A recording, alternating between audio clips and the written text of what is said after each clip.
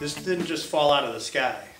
People recruited them, they sought them, they had the vision, they spent money out of their own pocket to create employment here and to help more activity, which will help the gas stations and the breakfast, lunch, and dinner places and the grocery stores and everything else that gets economic development going. So I think this is a big shot in the arm to the village of Paddock Lake and certainly for the whole Kenosha County.